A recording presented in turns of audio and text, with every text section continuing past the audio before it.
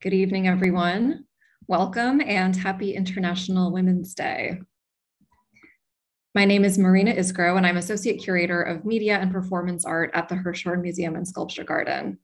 Thank you so much for joining us for tonight's event, Oh Superwomen, an artist talk with Rada Akbar and Laurie Anderson. My name is Marina Isgro, and I am Associate Curator of Media and Performance Art, Card captioning and American Sign Language interpretation are provided for tonight's program. You can find more information about both of those options in the chat.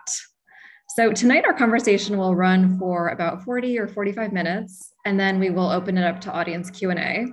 But you can submit a question at any time during the program by hitting the Q&A button at the bottom of your Zoom screen. And now I am honored to introduce our speakers. Rada Akbar is an activist and artist born and raised in Afghanistan who uses her art to speak out against misogyny and oppression. Her work, which includes wearable monuments, performance, photography, and installations, has been displayed in numerous national and international exhibitions. In 2015, she received an honorable mention in the UNICEF Photo of the Year award.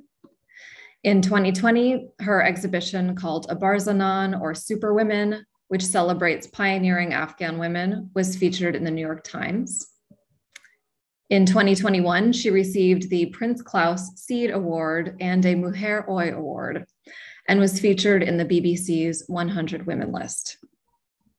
She will be joining us tonight from Paris, where she is currently in exile. And Laurie, I'll keep your introduction a bit shorter since we've done a few of these events now. Laurie Anderson is a Grammy Award-winning musician, performer, writer, and artist whose exhibition, The Weather, is currently on view at the Hirshhorn through July. One of the leading multimedia artists of our time, she recently delivered the Charles Eliot Norton Lectures at Harvard University.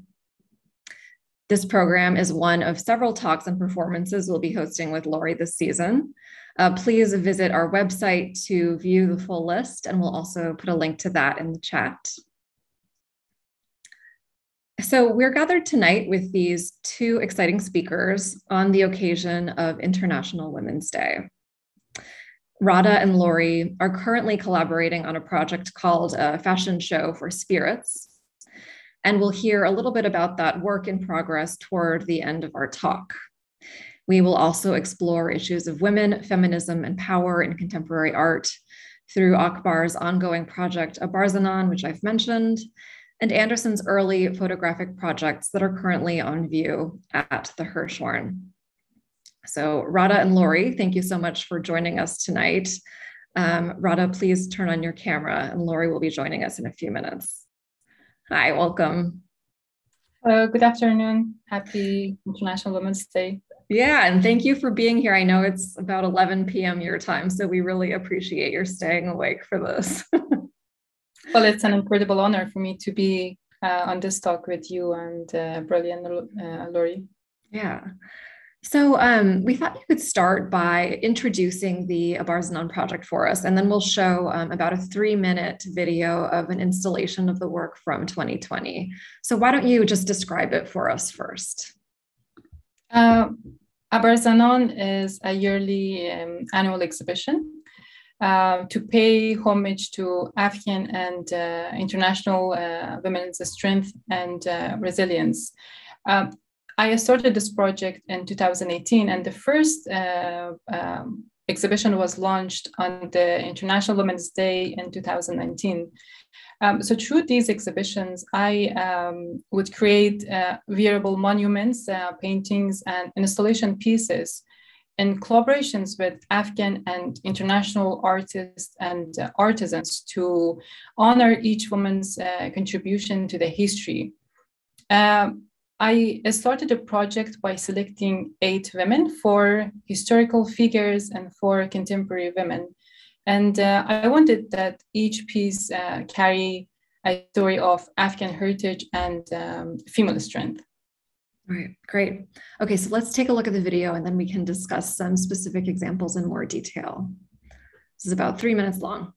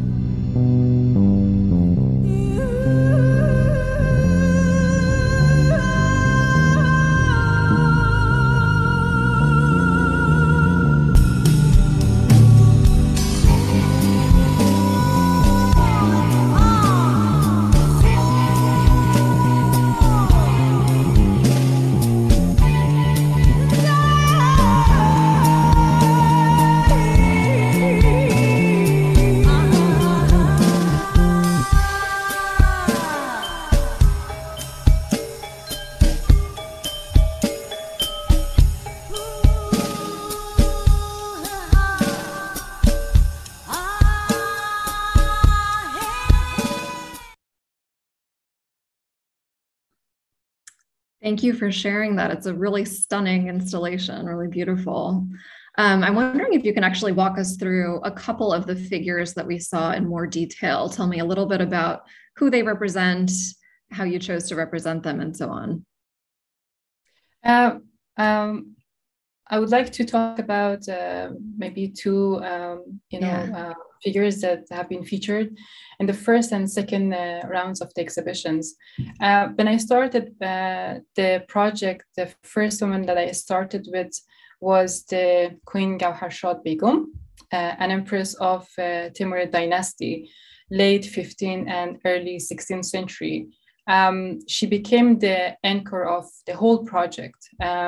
She moved the capital of the dynasty from Samarkand to Herat, and she led a cultural renaissance that elevated Persian language and culture by patronizing so many artists, philosophers, architects, musicians, and poets. She was also integral in changing the empire's architecture. The world-renowned Gawharshad Mosque in present-day Iran and Gawharshad Madrasa and Mausoleum in Herat are just two of so many historical sites that were built under her guidance and vision. She was also a very skilled politician, but despite her wisdom and experience, she was blocked from ruling directly after her husband died. So she managed to install her favorite grandson as a puppet king to rule the kingdom for more than 10 years. To me, she was the right person around whom I could orient the whole series, because she demonstrated the powerful contribution that women are capable of making to Afghan culture, even if they are not given the permission to do so. Another piece was dedicated to a woman named Rokhshana.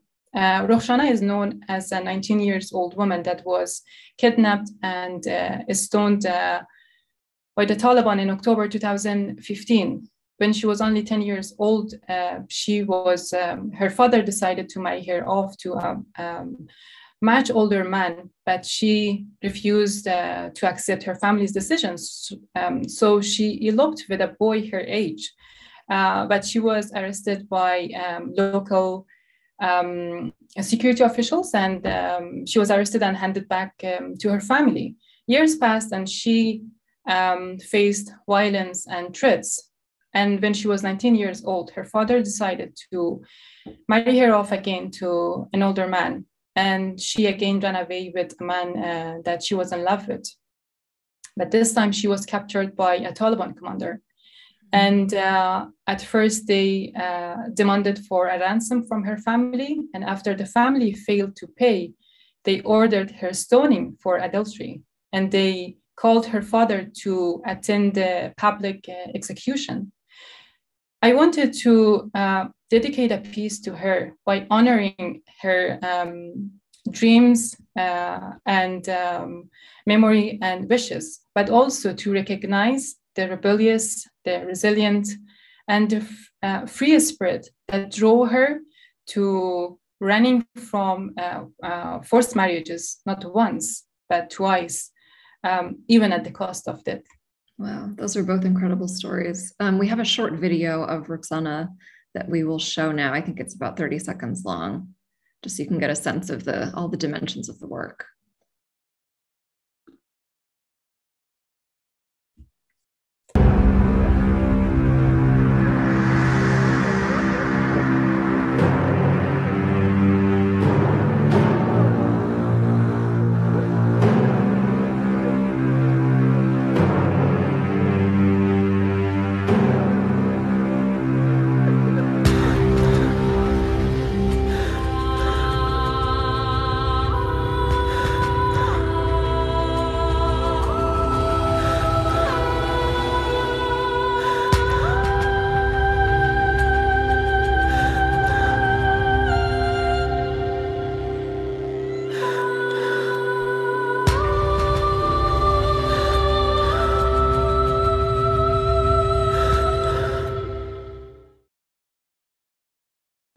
Beautiful. Thank you. And I just want to say hello to Laurie Anderson, who has just joined us. Hi, Laurie. Yes, hi. Very tired to be a little bit late, but it's so great to be here. Hi, Rada. How are you? Hi, Laurie. Great to see you. Hey, everyone. So we've just looked at two of the women that Rada chose to highlight in Abarzanan. So I want to ask you a few questions about the project as a whole. It seems to me that the work is largely about visibility. So the power of art to restore or bring women into the public view, visualizing some kind of community or history. Is that kind of the way you think about the project? Yeah, that is exactly the goal of Abarzanan, because I have always been inspired by women and by women that I know and women who remained unrecognized, because I always see myself being carried by the spirits of women who lived before me. And I always feel that I owe my freedom and my rights to them, because they fought and they sacrificed and risked their lives. So we can have a better life. We can enjoy the right and freedom that we have today. So this is the truth that women have been denied power and erased from the history books, not just in Afghanistan, but all over the world. They have remained hidden. And it's been just in recent decades that, they are being celebrated and unearthed and appreciated. So yeah, this is exactly what, I wanted to do with this project. Yeah. But to me, what's so interesting about it is that there's this idea of portraiture and representation, but you're not actually showing physical features of the women's faces. So I'm wondering how you made that decision and how you chose to kind of represent their specificity or their uniqueness instead. Well, as an artist, I always, like and enjoy to try new ways and dimensions in art. And also, trying doing more kind of like experiments, how I can find a new tool to transform my thoughts and ideas. And with this project, the thing is that I have a lot of freedom, and I have so many plans for this. I was thinking to have storybooks of these women, for children. In Afghanistan and outside of Afghanistan. So children start, learning about these historical figures or these powerful women that they have been and are contributing to our shared world, to our shared history. In this project, it's quite unique that I played more, with fashion as a tool to share their stories. But also, had these other ideas of doing podcasting, animations, doing storybooks, and yeah. Yeah, and you were also planning a women's history museum in Afghanistan. Is that right? Before you left? Yes, I started working on that before I launched the second round of Abarzanan exhibition. And I managed to secure a space in a recently renovated palace in Kabul, where I was keeping my art pieces, where I was storing them, and I had the last exhibition displayed there last year. But unfortunately, now I'm in exile. But this is not what I'm going to give up on. So I have already been thinking about it to maybe start it as a museum in exile or an online museum. And one day, hopefully, I will have or we will have the physical museum somewhere. Yeah, absolutely. I wonder if you could talk a little bit more about your process in creating these works. I know that you work with artisans to actually construct some of the dresses and the installation pieces. Could you talk about that? Well, one of the most enjoyable parts of this project was when when this project would lead me to new artists and artisans, because every and each artist would inspire me in a very unique way. And the way we would exchange ideas and the way we would work together was really enriching for me. But I would get a very a special inspiration from female artisans, because I would deal with them sometimes on daily basis. And I, seeing their small acts of rebellion every day would really inspire and encourage me to move ahead. Even they wouldn't recognize that, contribution that they were, doing to the society. These women who have been denied education, who have been denied their rights and freedom, but they would dare to dream. They would dare to dream for their daughters to have a better life, to send them to school, to encourage them and support them to go out to work, to even, let them to choose their own attire. I would always see that how supportive these women were for their daughters. And that was a very, unique inspiration that I would get from them. And to me, they were the Superwomen. Thank you. So Laurie, I wanted to ask you kind of what drew you to Rada's work? What got you interested in her work, and what do you find unique or distinctive about it? Well, I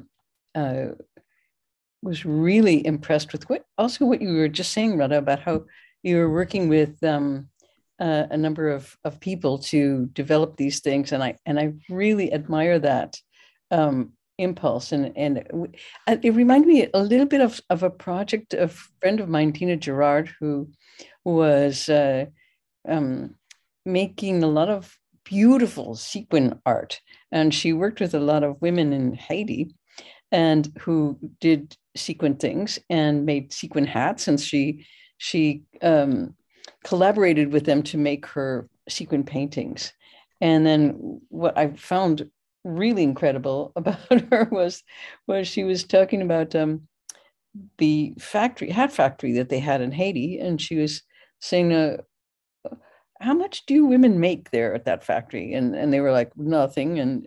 And so she found a way for them to buy the hat factory and own it and make these works that they began then to design. So I thought, what an amazing way for women to work with other women and collaborate with people who are not necessarily doing artwork, but definitely collaborating with them. So I that aspect of it was really interesting to me, that you would tell me a little bit more about your collaborators, the people who made these. Are they people who are seamstresses, or are they other artists, or who are they? They call themselves like very ordinary people, and they just, for instance, one of the women that I have been working for the past, since I started this project for, 3 years, she has been doing embroidery for more than 30 years. So she was a master in her work, and she was the mother of 4 girls and 1 son. She lived as a refugee 2 times, and she was denied education. She didn't have the chance to get any education, and she lived most of her life in poverty. But all her children were educated because she believed in education, and she was the breadwinner, through her work and art. But she wouldn't even consider herself as an artist. And she was, the woman that I would share the stories, of these women that we would feature in the exhibition, and we would have discussions. And it was just so enjoyable for me to share all these, stories with her, and just hearing back what she says. And then she started coming up with ideas. She started thinking about directing her work from just getting orders from people and making pieces of embroidery. Then she told me that she wants to use her work to make portraits of women. This was her own idea. This is what she wanted to do. But to me, it was the most inspiring thing was that, you know, she was a very strong woman, that she was supporting her own family, her children, and all her daughters were, graduated from university. They were working, and it was just because of her, because she was, she had this power and this determined, she was very determined, and this is just one of the women that I would work with. Right. And Laurie, your practice is so collaborative too. So I see that connection between you. I know we wanted to kind of weave in a little bit of Laurie's work into this conversation as well. So maybe we can take a quick look at one photo series that's on view at the Hirshhorn right now called Object, Objection, Objectivity, Fully Automated Nikon from 1973. So this is pretty different from Rada's work in that Laurie is not actually picturing or representing women here, but is representing men. Laurie, you created this work as a young woman in your 20s, living in New York. Maybe you can take us back to that time and tell us about some of the gender issues you were negotiating here. Well, and this is, I was living on the Lower East Side, and there was a much more active street life at that point than now, and people talk to each other more. Men catcalled women more than they do now. Now they're not really allowed to do that, and that I found, I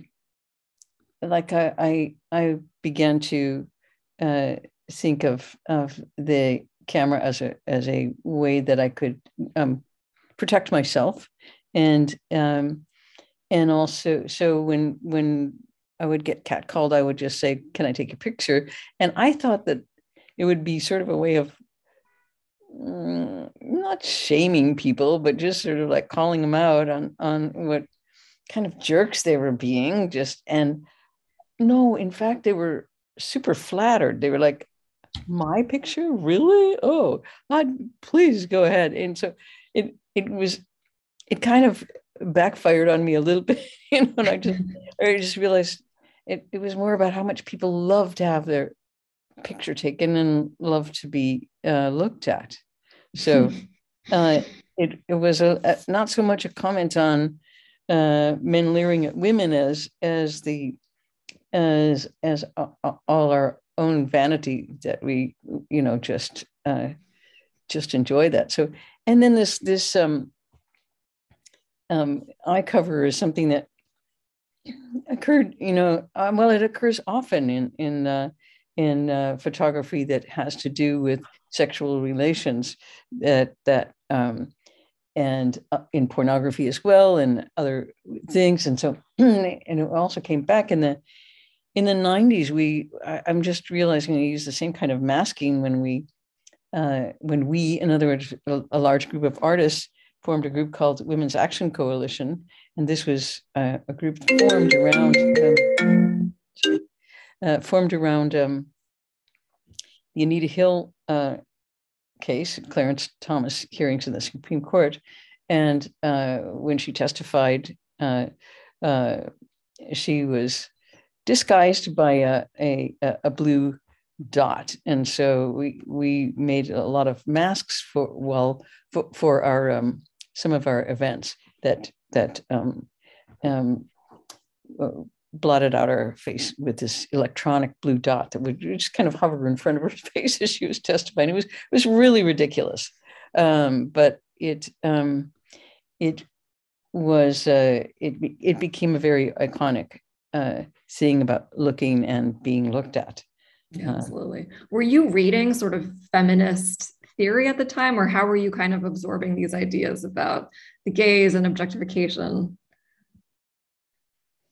Didn't really need to read feminist theory.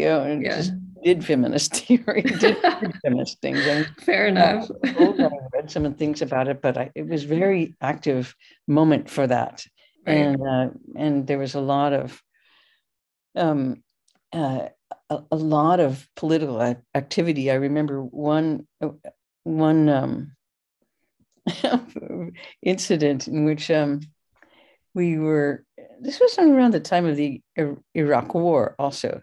And it was the Bush elder was campaigning on this with this slogan, read my lips, no new taxes.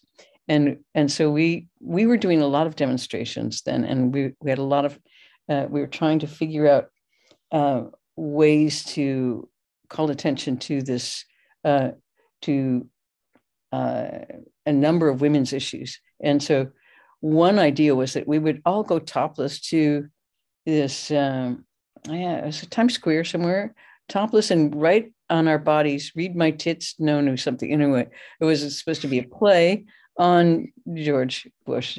Now, one of the members was an Iranian artist, and she, and we're having this big debate about, oh, this is great, a great slogan, and she goes, you know, I don't think it's a good idea to use our bodies as billboards, really. And we were all like, oh God, you know, we were kind of quite ashamed that we thought that was such a great idea. But anyway, I at that time there was a lot of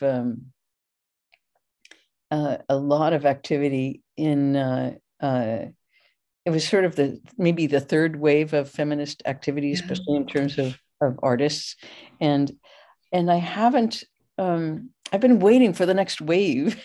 So when I saw Rada's work, I was like, "Oh, this is a really wonderful development on this," which is looking at history and was a very positive spin on this. It's not. I don't know. I just don't find there's a lot going on in maybe I'm wrong. Maybe we can poll the audience and see if they have a different view of what's going on in terms of women's actions now these days. Yeah, I'd love to hear if anyone has thoughts about that in the chat. But I also love, Laurie, how you pointed to kind of the differences in these feminist conversations in the US versus, in the Middle East and globally. And I wonder if maybe both of you could talk about kind of creating feminist art or art about women's issues. How do you do that without being just didactic? I don't know. What do you think about that? Do you think of that as what you're doing, Rada? I don't think of that as what you're doing somehow. Well, in my work, I have always focused on women's issues because I'm a woman, and I was living in a society, in a very conservative, patriarchal society, and my art has been a reflection of my surroundings. The realities around me. So I think that is why I chosen to focus on women's issues and just, once in a while, just thinking about to make or find a new tool to just, transform my new ideas and thoughts about, the issues or the obstacles that women have been facing in my country, including me, as a woman. And I have always enjoyed, working on this topic because I am a feminist myself. I believe in equality. I believe in women's rights. And I also see it as a responsibility. I think that is why I just want to keep my focus on this topic because as I said, earlier, I see myself, being carried with the spirits of women who lived before me. So I see that this is my responsibility to keep their path, to keep their fight on. And because I think this is an endless fight. We cannot take freedom and rights for granted. We have to keep our fight because we are living in a patriarchal, world. And I see that we have a very, very long way to equality, or, to free world, where women would enjoy their full human rights. So, yeah, I think just this sense of responsibility always pushes me to focus on this topic, and and this is what I really truly enjoy doing, dedicating my creativity and time and energy doing this. Yeah. How about you, Laurie? You don't identify as a feminist artist. No, I do. But when I think of the work that that you do, Rada, I think of it as deeply human. I don't think of it as feminist necessarily, just because we're the majority of human beings. So I see it as certainly as justice and as dealing with justice, for sure. That's absolutely for sure. And I do think that there are certain values attached to feminism that are different than maybe strictly human values. I say, although that's a kind of crazier conversation, but in terms of equality, sometimes I do worry that, especially in the US, that we're kind of backsliding. We have a number of things on the books that we're losing these days in terms of rights for women. And there are, I guess it was Ruth Bader Ginsburg who said, somebody said, when will there be enough women on the Supreme Court? And she said, when all of them are women. I was like, right on. I love that. That's a really nice answer. For a while, why not? To balance it. I do see women as more peaceful and more willing to generally negotiate. I think we're really good negotiators. I think we're really good negotiators. It's one of the skills that we have. So, and whenever I hear things about how women are too emotional to do certain things, I just look at the kind of emotional temper tantrums that are going on now in men. Oh yeah, that are creating an extremely dangerous world. These are emotional temper tantrums, and so I don't quite get how women would be just too emotional to be in charge. It's so true. It's like anger and aggression are not categorized as emotions, right? Out of control emotions. Yeah. Laurie, I know when we were preparing for this talk, you had some thoughts about kind of the visibility of Ukrainian women over the past couple weeks. We've seen these pretty horrible images of women giving birth in bomb shelters and fleeing and entering these refugee convoys and so on. So I wonder if you could just share a little bit about what you're thinking about that right now.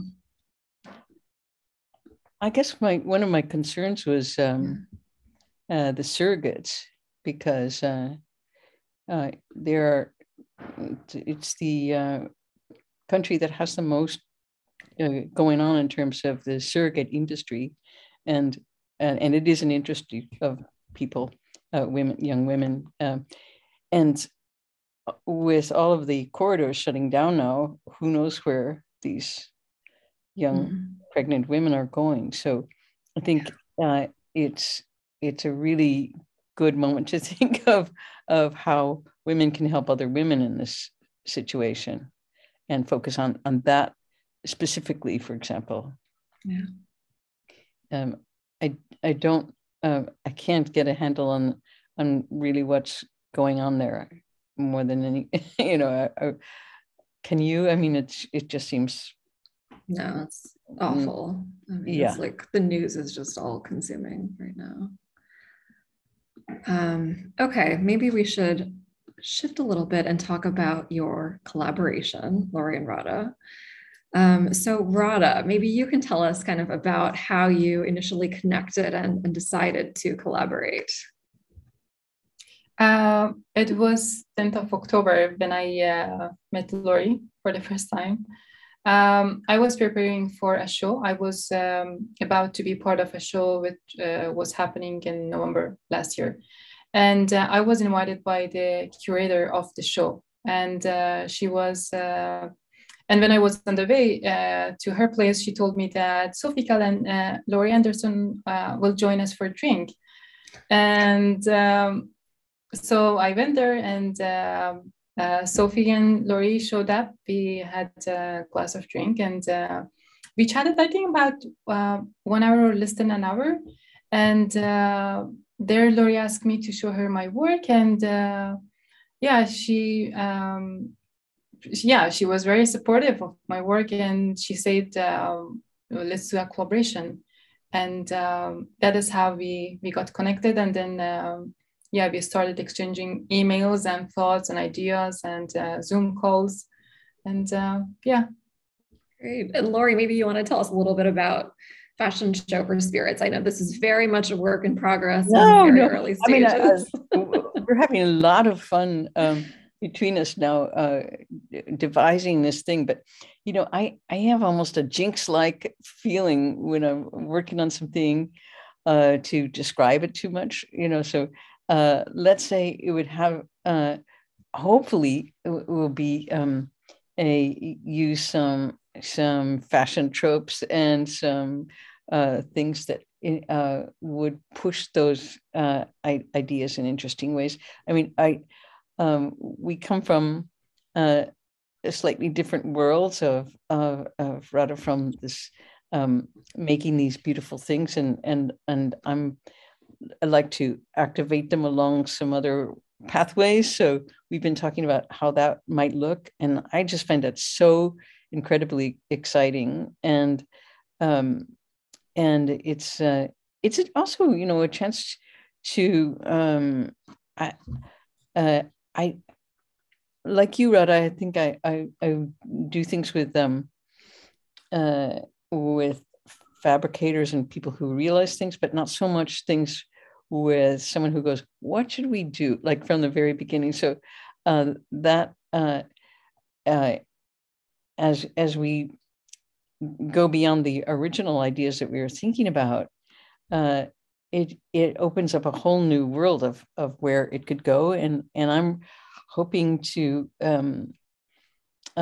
there are a couple other collaborators I think we might want to bring into this crazy project. But I think it's I got so inspired by seeing the way you were using your work to tell stories, and this is something I'm very interested in as well. And how do you tell them in a way that is very immediate and yet specific, because these are not 2-sentence stories, they're longer ones. So how do you, that's always a question in visual art, to how do you incorporate narrative in that? So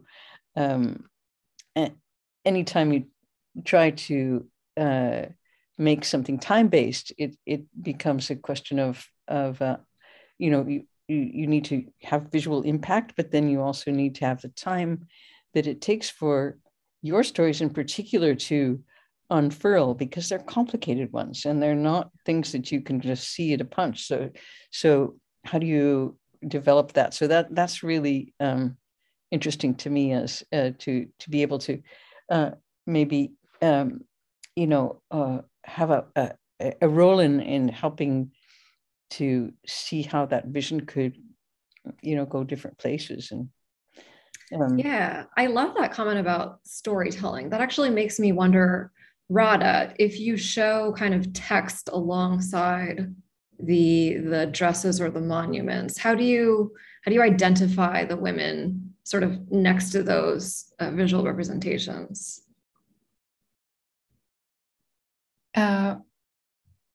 Sorry, I didn't get it. Do you display, for example, little The biographies or stories? Yeah, biographies. At the exhibition, we would have the biographies in two languages, English and Russian language. So people would come, and first they would read the biographies, and then I would explain, if they would come to me to, with their questions, then I would explain to them that why I, selected certain elements or patterns for this piece. And but yeah, definitely we needed to have their bios so people could learn about their stories. Absolutely. It just reminds me of Laurie's work in that normally, Laurie, when you have these photographs, there is some kind of textual element to the side telling the story, or anchoring the photo in some way. Mm-hmm. We have a lot of questions from viewers, so I think we should dive into those. So Amy, I'm wondering if we can go back to the images of Rada's monuments from the beginning, because one of the questions is about the inspiration behind some of the other mannequins or works. And the one that I was most curious about was the one in black with the hands on the body. Maybe you could talk about that one a little bit. This piece was dedicated to a woman named Khaleda Popalzai. She was the captain of female footballers. And she was the first woman who spoken out against the harassment that the female players were facing. And she has received a lot of backlashes for speaking, about this harassment, because the guy that she was accusing of, harassing the women was very powerful. And she received threats. She received a lot of backlashes for speaking publicly about it. So I dedicated this piece to her because it was like one part was her own story, but also the story of like the society. So to me, there are like three main factors that suppress women in the society. It's religion, it's economy, and it's politics. So each hand represents one of those, factors. The hand on the shoulder represents the religion because, it's a hand and glove. It's supposed to be clean and, sacred. But, they find their ways to use it as a, tool to suppress women. The one on the breast is that the ring finger is in the shape of a scorpion's tail. Is a symbol of marriage and how women are being suppressed through marriage and economy and financially. And the third hand is the hands of politics, how they make rules for women's bodies and for us as women to also suppress us. And there is a huge fingerprint because I used this piece as a social experiment. And this was because I saw how she received the backlashes from people instead of receiving support. So the piece was blocking the ground. So visitors had to decide whether they want to walk over this, walk on the piece or just like, walk over it. And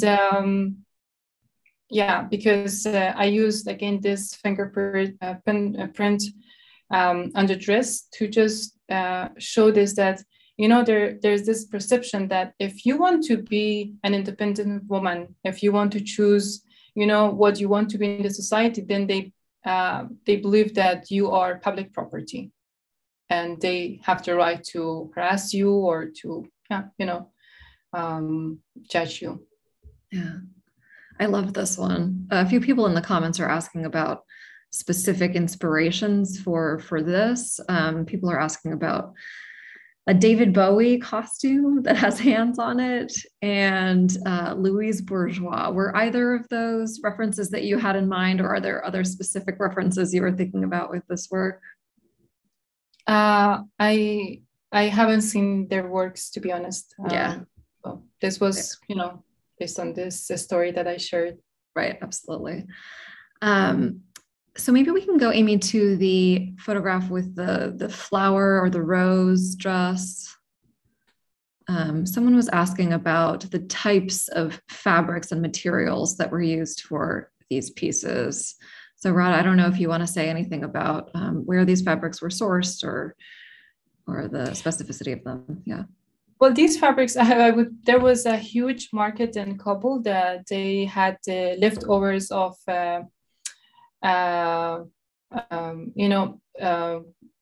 some of the brands. So the traders would just, bring all these leftovers from China or Korea to Afghanistan, and you could find them like for a very cheap price. So usually I would go to buy the fabrics from that market, because the quality was very good, but the prices were very reasonable, and I had a lot of options to find the kind of like right materials that I needed. Yeah, great. Okay, this is a huge question for both of you. Just feel free to answer whatever part of it you would like. So David Plumer asks, many of the changes to the museum system have occurred over the span of the last few years in response to factors such as COVID, further visibility of racism, world government turmoil, etc. What are some ways you feel the museum world has gotten better from these things? What are some places it's still lacking and things that could get better? Big question. The museum world? The museum world specifically. I guess you can talk about the art world in general if you'd like to. The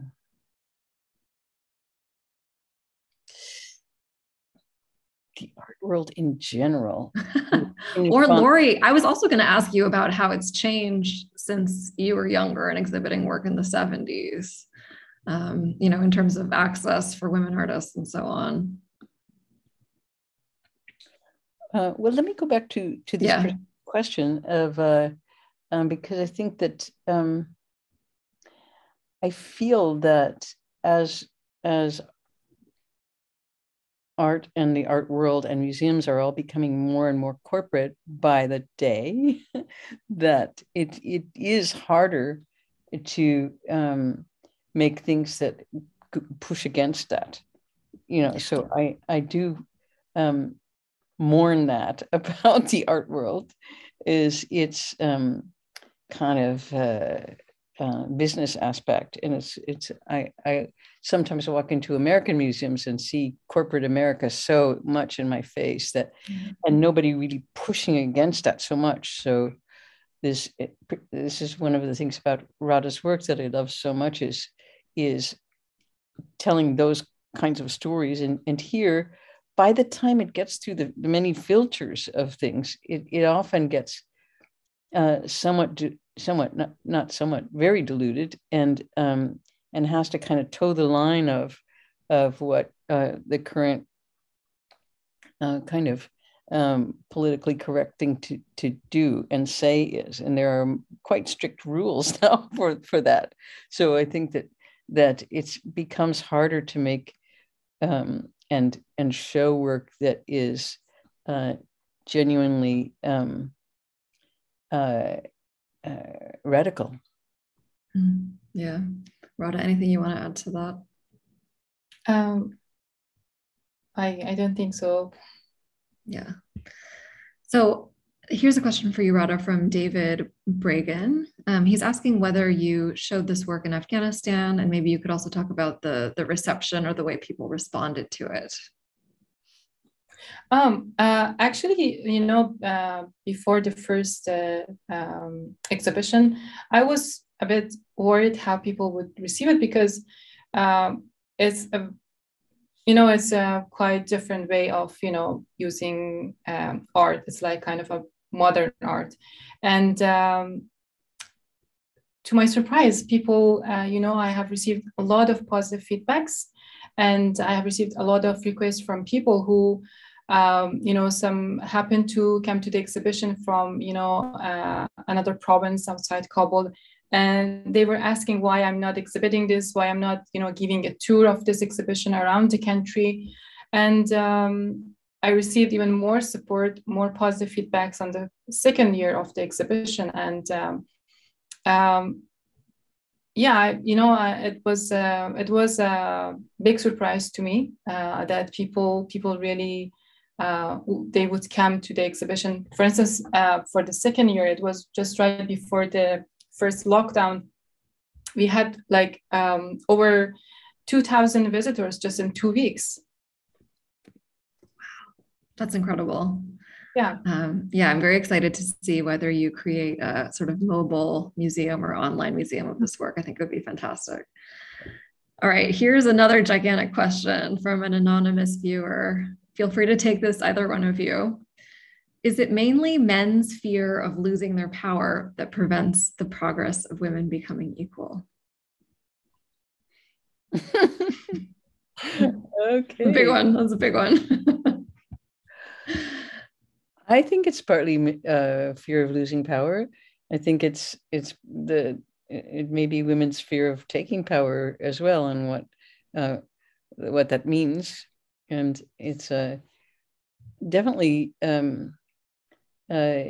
it's when you have something, you don't generally willingly give it up, which we learned very early in the women's movement. You can't just ask for it. They will say no. You have to take it. You have to take it. So whatever that means, and whatever means you used to take it, it can be by showing what's going another way. Unfortunately, a forcible takeover is often probably in the cards for women, but so it's an incredibly complicated thing, and I just really appreciate it when it gradually dawns on people that women have skills that are really valuable as human beings, and it's very important to use them. We need all of that possible skills that we can muster at this point. So it's really important to call on everyone to add to this. So yeah, it's fear, but it's obviously looks like anger sometimes, which is, I guess, just another outward expression of fear. Yeah. For just a little cheap psychology thrown into the mix. I buy it. So Chloe Bilodeau is asking, I am a performance artist, and I'm wondering how to talk about feminism without spoon feeding the audience. How do you go about being sneaky about politics? I love that. What is your tip on radicality? Humor. You can start with that. It's always good to be funny. And because, you can't fake laughing. I mean, you can sort of, but you can't really, it's physical and you can't help it. And so, I mean, we work in a mode that is partly rational, but sensual. So our arguments are on another level of sense arguments. And I mean, if I just wanted to express my opinions on feminism, I really wouldn't bother to use color or notes or anything like that. That's the sneaky part. That's the sneaky part, is coming into somebody's consciousness with so much. Let's say it could be beauty. We could go back to fear for a second. You can use fear. You can use all kinds of things when your tools are abstract, like color. And I agree with you that it's or with your I think suggestion that it can be very, very obnoxious to just lecture people about what they should think. I think, whenever people tell me what to think or do, I think, you don't even know me. Don't tell me what to think with those words, with those slogan-y things. So I think you have a lot of tools if you're a performance artist to use that are the sneaky tools, and their beauty and their humor and their something that's just so staggering that you can't, it just your body can't reject it. So you laugh or you just kind of, whoa, that's, so you can overwhelm. I think that's your ultimate weapon. How about you, Rada? I sense you doing the same thing in your work. More and less.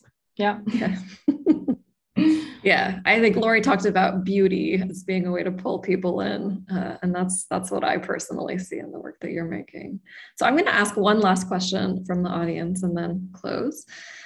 This is for Rada from Daniel Medina. He says, Rada, have you considered utilizing men's clothes in your work? The rationale being that clothes transmit power, attitude, status, wealth, personality.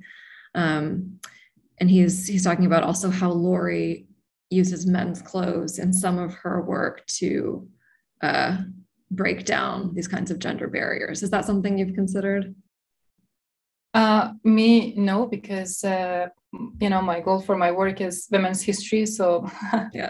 I don't know how to fit men's clothes into this project. Maybe once we live the equal world, then we switch to men's clothing. That's very fair. What about Laurie? Maybe you could talk just a little bit about kind of gender bending in some of your work, whether it's clothes or also your voice filter, and then we'll close out. Oh, well, I began to use a filter that had a male voice, really just to make fun of blowhards, really, here's what I think, everyone's like, oh, that's great that you think that. So, and then that particular thing got a little bit old, and I also, when you use someone else's voice, you have a deep affinity for them. So I began to kind of love this guy, this old blowhard guy, and just thought, and his voice is coming out of me, so I kind of like, I was him, and so his words became much more melancholy and weird, because I began to like him so much. I didn't want to just make fun of him. I wanted to become him and see if I could understand him that way. So for me, it's an advanced kind of puppetry of just how do I understand? I mean, like most writers, I want to get inside somebody's head and see who they are, what they care about, and try to feel who they are. Yeah. Otherwise, it's just, some kind of like me plastering some image on top of them. So it's a way to for me to engender empathy, I suppose. Yeah, great. Okay, there's one last question. Sorry, I lied before. Okay, Sharon Tipukio Unrao asks, to brilliant Laurie and brave Rada, what do you consider your primary senses in the creative process and art making? What feeds your creative spirit today? So what are you looking at? What's getting you excited and feeding your creativity?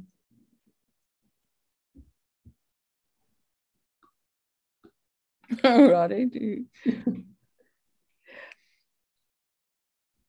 well, but just today, the last couple of days, I think it's bravery, and I'm super inspired by, like everybody else in the world, by Zelensky, who is in his bunker, and he's